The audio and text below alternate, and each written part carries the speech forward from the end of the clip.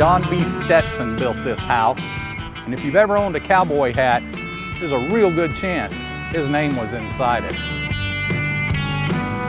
This was the place. Can you imagine coming here 125 years ago when there was nothing here but just nature? If I could have... That was a paradise. This is the most modern house Florida had ever seen. Steam heat, electricity, water pressure, and a call bell system. Most amazing thing is that anybody can come see this home any time of year, but the Christmas tours are just spectacular. They're highly rated, they're highly reviewed. People rave about the Stetson Mansion at Christmas. And these are the original tags that Stetson himself signed when he designed the house.